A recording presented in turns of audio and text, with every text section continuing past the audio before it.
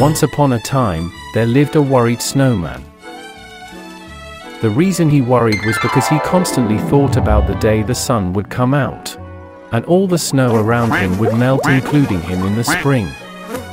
The following morning, he decided to speak to Father Christmas about his dilemma. Father Christmas replied, "Ho ho ho, you mustn't worry, we are living in the North Pole, it never ceases to snow here." Then, Father Christmas departed in his sleigh to deliver toys to all of the children across the world. The snowman felt relieved. He continued living his life merrily. Experience the magic and joy of Sparks Productions.